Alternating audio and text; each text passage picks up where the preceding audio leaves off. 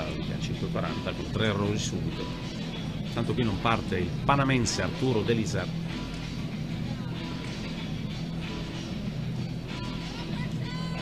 Oggi pomeriggio sogni di gloria prima di passare il 400. Ingaggiò duelli italiani con Fabrizio Novi, che poi mise alla freccia e andò, vincendo anche un titolo mondiale. Quello erano tutte e due oltretutto le 14. Uno dei favoriti, Emanuele Caralis, un po' in difficoltà, è stato proprio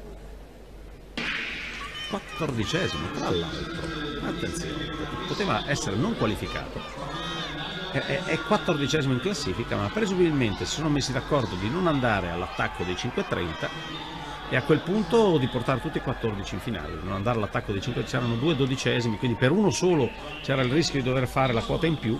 2 dodicesimi a pari merito, Sander Moldau estone e Urho Kujanpää, il finlandese.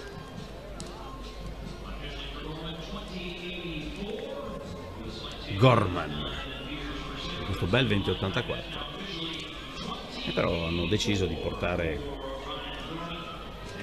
tutti, uno solo Curtis Marshall ha affrontato i 5,30 senza errori. In gara Matteo Capello sesto,